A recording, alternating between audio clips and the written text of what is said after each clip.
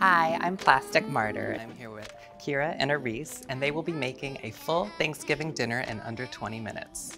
Oh. I'm just kidding.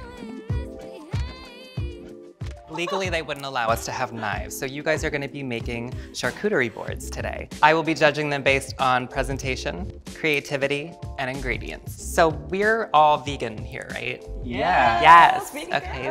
Have you guys ever made charcuterie boards before? No. No, definitely not. So this will be a challenge today. Yes, for sure. For sure. I'm excited to see what you guys come up with. Well. Oh. Good luck, ladies. Okay. Cool. Okay. I'm trying to steer clear away from that because I know I will literally cut my fingers off. So I'm just trying to like place it cute and just hopefully make it through with that.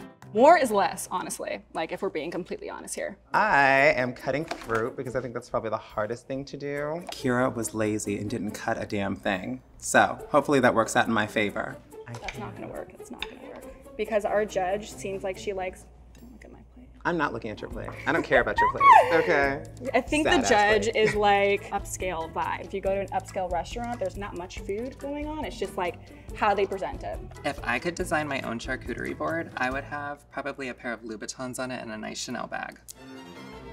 Why are my hands shaking, bro? Kind of forgot some materials I wanted to use because I kept forgetting to turn around because I got so focused on the cutting, which I still think is my edge because I'm cutting edge.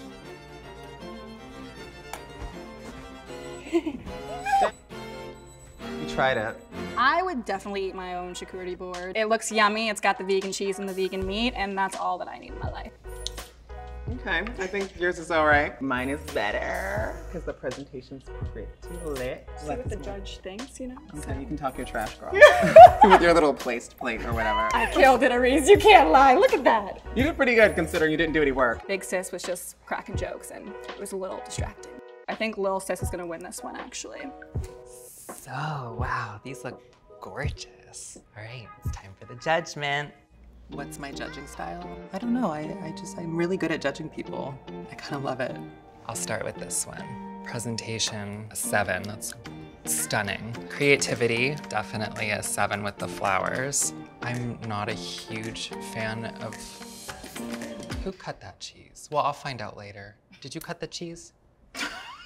Arisce, did you cut the cheese? Like you don't get it? Was it you who cut the cheese? Okay. All right, let's start with this one.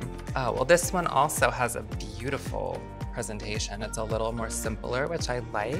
And the ingredients, 666. This is the devil's work.